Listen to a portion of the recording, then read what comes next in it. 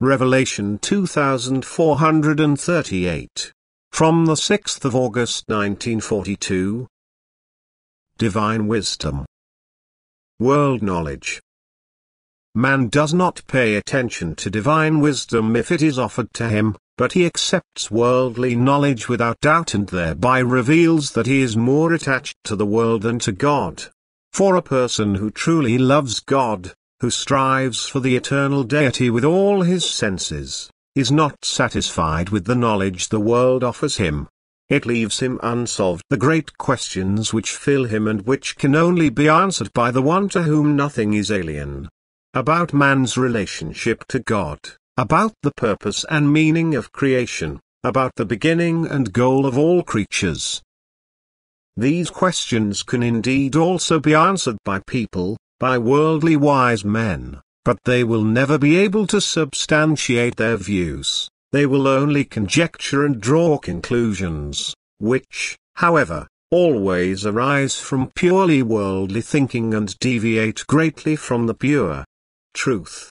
And neither the questioner nor the answerer will be convinced to know the absolute truth. But if the human being is distant from God, he will be satisfied by the answer of a worldly wise man, for this will agree with him and be more acceptable to him than divine wisdom. And thus only those people will profess the latter who are in close union with God, to whom the eternal deity has already come closer through loving activity and who therefore also recognize what is of divine or human origin. These people are knowledgeable because they are fully convinced that they stand in truth, and their knowledge is not piecemeal but completely coherent and complementary.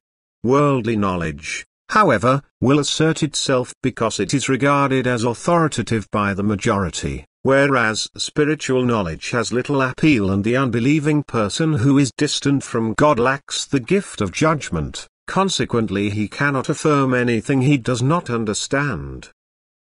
The knower, however, should take this incapable state into account. He should patiently try to pass on the pure truth, he should advocate it and not allow himself to be deterred if success is not immediately noticeable.